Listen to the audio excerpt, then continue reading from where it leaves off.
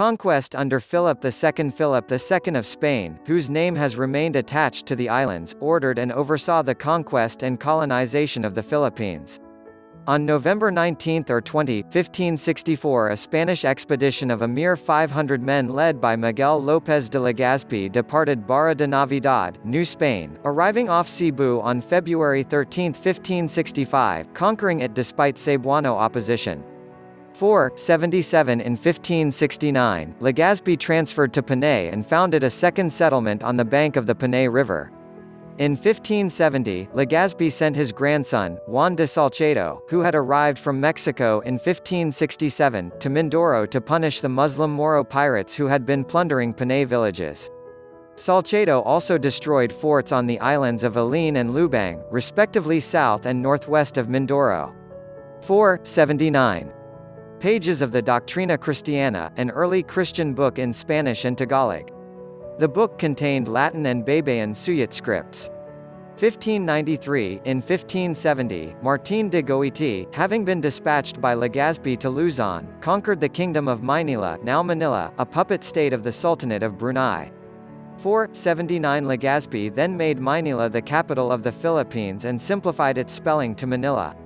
His expedition also renamed Luzon Nueva Castilla. Legazpi became the country's first governor-general.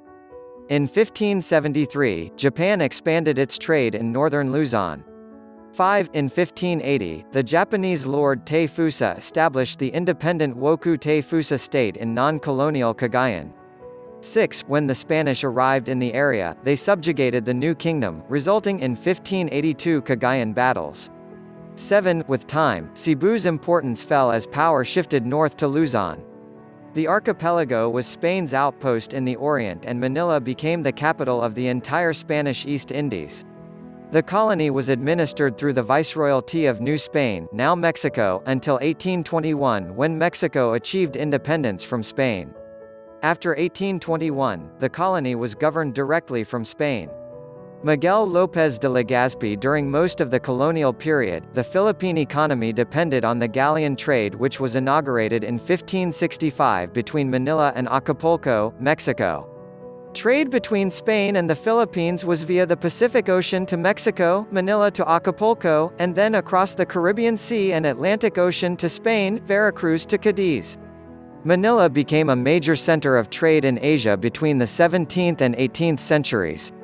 All sorts of products from China, Japan, Brunei, the Moluccas and even India were sent to Manila to be sold for silver 8 real coins which came aboard the galleons from Acapulco.